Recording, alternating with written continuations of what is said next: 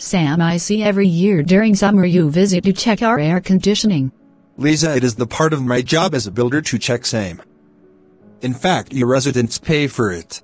Sam, can you elaborate how air conditioning works? Lisa, I have come to check air conditioning, but not for my interview. I hardly have time for my interview. I am serious, I want answers please, as you are the right person to answer this. Oh my goodness, I never came prepared for this at all. Maybe some other day.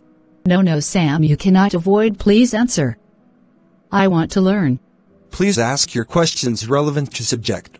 How air conditioning works and what are its implications on humans? How many air conditioning units in the world? Lisa, should be around 2 billion worldwide, with United States and China being leading users. Oh really? Yes, and appropriately 20% of energy is used for air conditioning, fans and ventilators worldwide. In India, since the country is witnessing heat wave, residential air conditioner market is expected to touch 14 million units this year. Oh, seems everyone needs air conditioning now. Lisa, we have different types of air conditioning. Central air conditioning, windows air conditioning units, and mini split air conditioning. Central air conditioning cools entire homes, whilst windows and splits are sufficient for single rooms only based on sizes. Seems you forgot to tell how they cool the rooms. Air conditioners employ same operating principles as our home refrigerator does. Refrigerator use electric energy to transfer heat from the cool interiors of a refrigerator to warm surroundings of our homes. Similarly, air conditioner uses energy to transfer heat from interiors of your home to warm environment outside. Oh, I see. Can you elaborate further, please? An air conditioner cools your home with a cold indoor coil called the evaporator.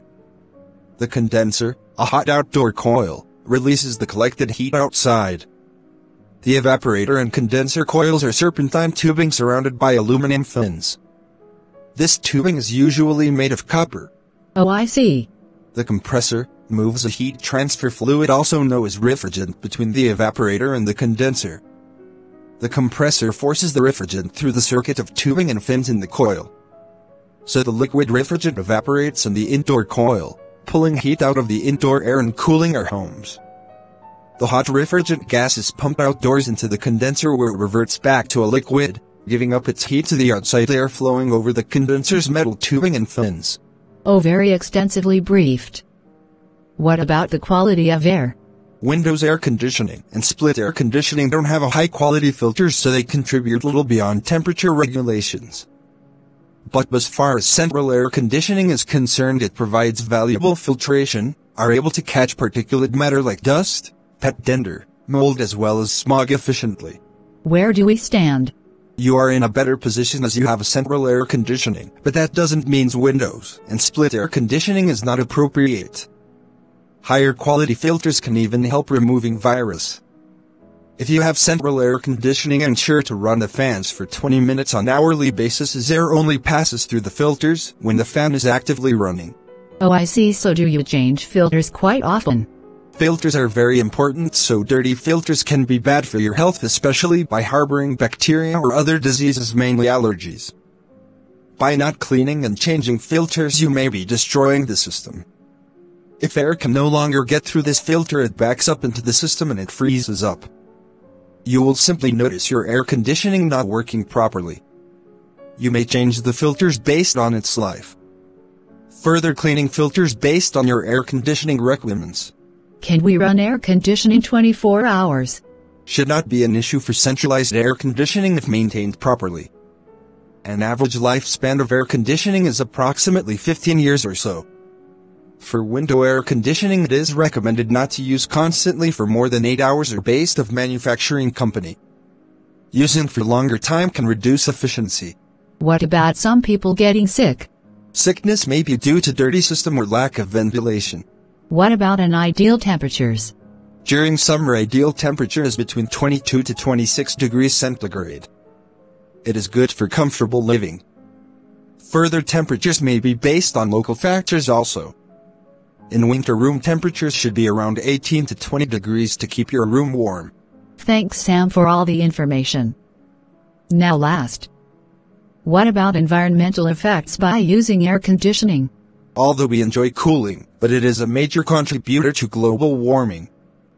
Globally, 20% of energy is used for cooling. Globally, air conditioning contributes around 1950 million tons of carbon dioxide annually, which is around 4% of global greenhouse gas emissions. What to do? I think I should do my job now. And this is the last answer from me. Oh, thanks. Answer the last. Planting trees and preserving the existing at the same time cools the urban environment by shading streets as well as buildings. It also enhances evaporative cooling and reduces air temperatures through transpiration. A single tree on a sunny day can transpire hundreds of liters of water, equalizing 2 domestic air conditioning running for 24 hours.